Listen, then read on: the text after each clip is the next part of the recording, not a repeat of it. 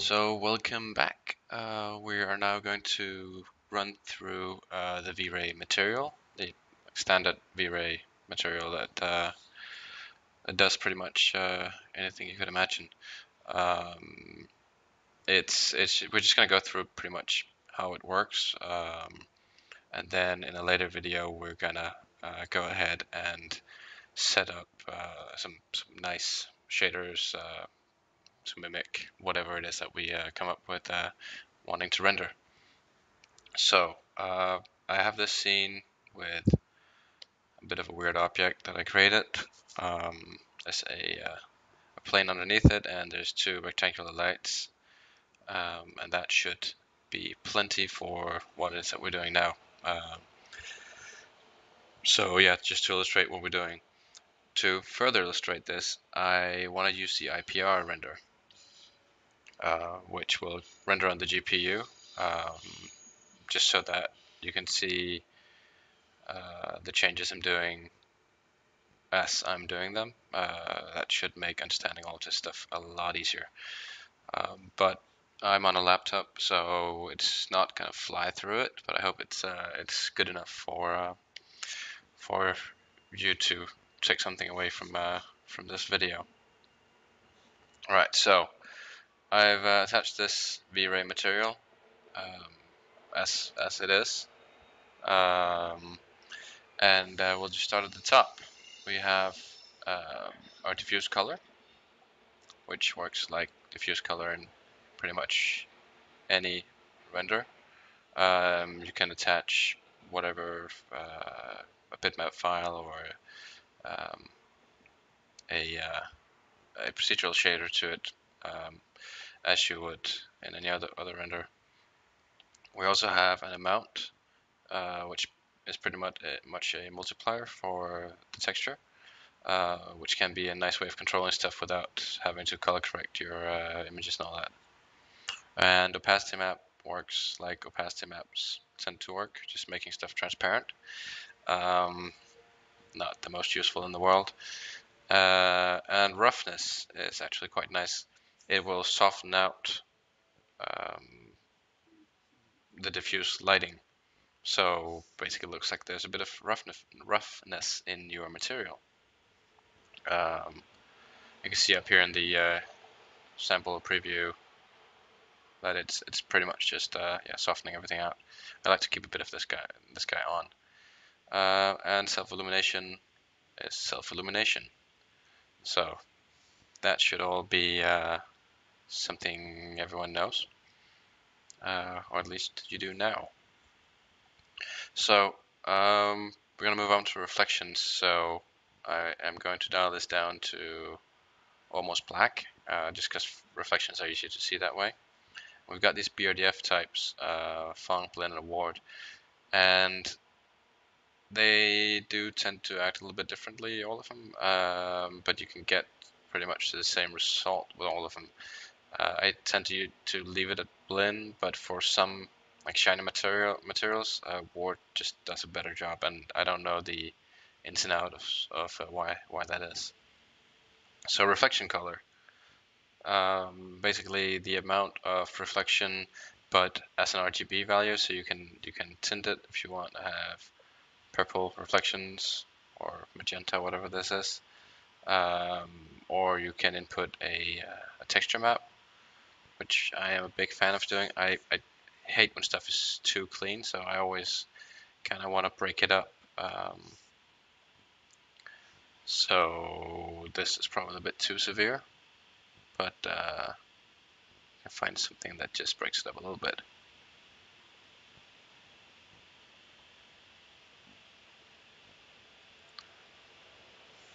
So we just have a bit of dirt and mush and whatever in there. That's just something I like doing. And then again, we have the multiplier for this. And actually for now, I'm just going to turn this off, just not in order not to confuse ourselves. Reflection exit color, don't worry about that, just make sure you have enough bounces in your light or in your reflections. Next up we have a checkbox that will let us lock or unlock glossiness or highlights, the glossiness between the highlights and reflections. Glossiness is, as you can see here, if I uncheck that so I can dial down glossiness, it's what we used to call specular. So it's not a reflection of anything per se. It's just the specular value, and it is actually really useful every once in a while to just have a look at what you can do using just this instead of trying to say, for example, something like this, like really soft reflections that are very heavy to render. You can just get away usually with using highlights instead of reflections. So that's what you can get out of unlocking these two guys. Reflection glossiness, again, further down you take that, the less glossy it's going to be, so the more blurry.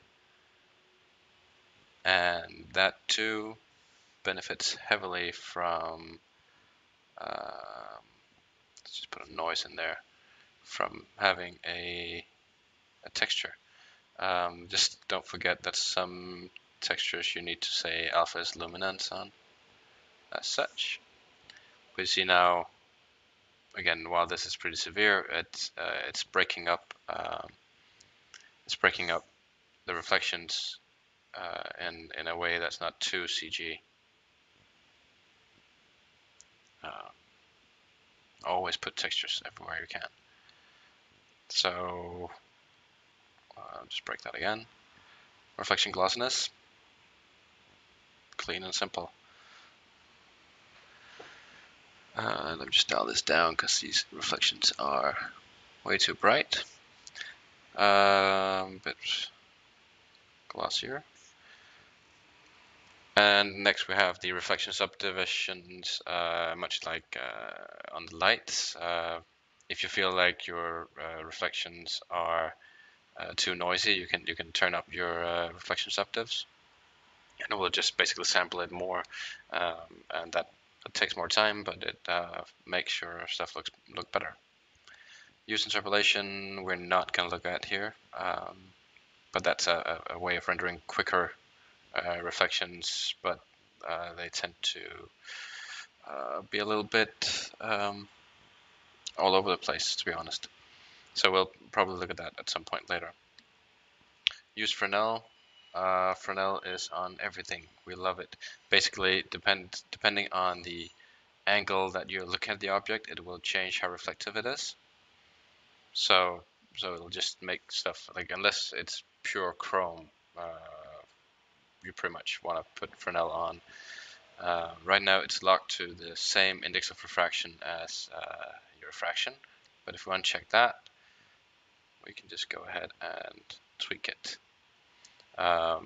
Even shiny metal will just have a really high index of refraction for Fresnel, but Fresnel will be on. So yeah, always put that on. Trace reflections. If I turn that off, we only get our specular highlights that I was talking about before. There's one other thing we get, and that's incredible speed. So sometimes if you are just blurring your reflections, it makes sense to do that. Max depth is how many bounces a ray will bounce around in reflections. So if you have like two mirrors, it will hit it once, twice, bum, bum, bum, until you get to this amount, and then will come out black. So if you have a very intricate scene, you probably need to up this, but very often somewhere between 5 and 10 is more than enough, or at least enough. Reflect on backside. If you have basically it just means that it will reflect on the opposite of the normal as well. So if you have like a plane, it will reflect on both sides. Soften edge and fix dark edges. I've never found any proper use for that. As long as you're just making sure your anti-aliasing and sampling is set correctly. Dim distance is interesting. I'm actually not sure if it works in the IPR. It does. It will allow you to set how far reflection rays should go. Let me just see if I can find. See, now we're not getting the whole floor, we're just getting like 10 units away. And this fall off will basically, if it's at 1, it's going to be completely soft, and if it's at 0, it's going to be a sharp fall off at that distance. It can be very, very useful. It'll speed up your renders a lot, and you can avoid getting weird reflections of stuff that's kind of outside of camera and just all over the place. So it's a good way sometimes to just make sure that you're controlling what it is that's being reflected. And oops, sorry, not that. Let's just get some more. Boom. And turn this off. So give me a second here.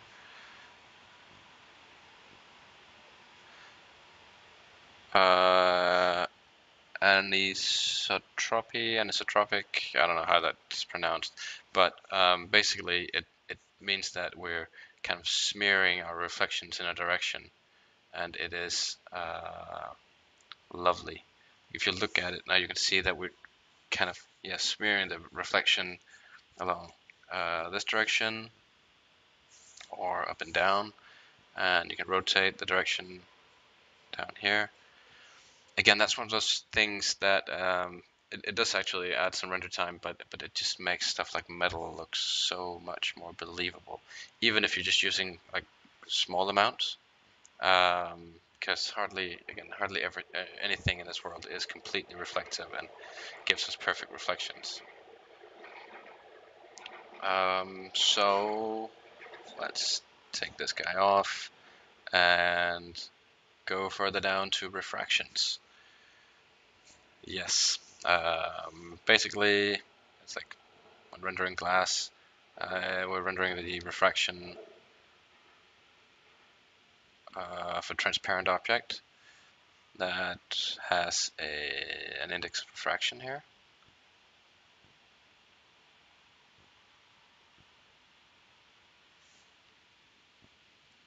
Something like that. Again, you can look this stuff up on the internet, like what values will represent what.